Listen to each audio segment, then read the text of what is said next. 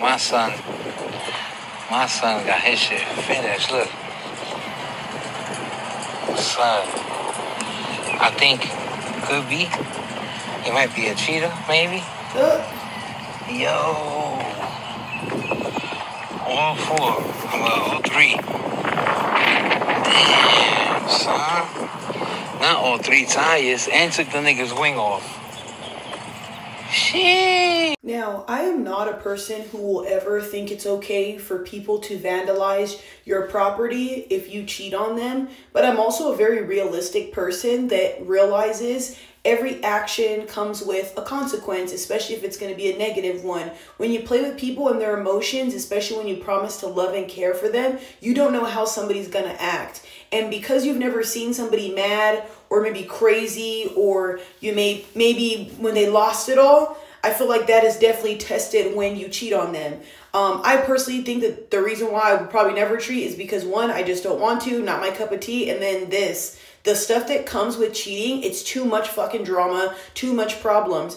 If I had a child, y'all, and my child decided to cheat, I'd be very worried, because I would think that, one, you're already building bad habits as a young man or a young woman. I've never cheated in my life. I'm going to be 30 in January. So to find out or know your child has cheated, or, you know, even stepped and dipped and dabbled into stuff like that, I would worry that they become a worse person. Because a lot of people that end up cheating, I've noticed they go down like a dark hole, a rabbit hole of more cheating and more cheating, because they either don't get caught or they just like the thrill of it and it becomes a habit. I do not want to experience having children who do this. Like I said, people are human, y'all. They make mistakes, they're going to do whatever. But Jesus Christ, could you imagine trying to raise your kids to be the outstanding, great, civil people they're supposed to be, and then they're out here cheating on people?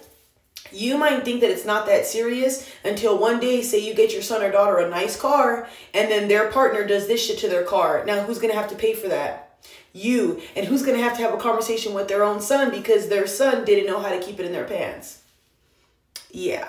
Y'all, like I said, cheating comes with way too many problems. I'm shocked that people still even do it. But yeah, I would definitely be super devastated if I had a son that was going to cheat. Because like I said, I think that a lot of men and women should stay single, mingle, talk to whoever they want. And when they're actually ready to settle down and they actively want to be with somebody, you should do that. I don't think people should just get into relationships too soon. Especially because, like I said, a lot of young men and young women, they're real young and they are using their options. Clearly, cheating is at an all-time high.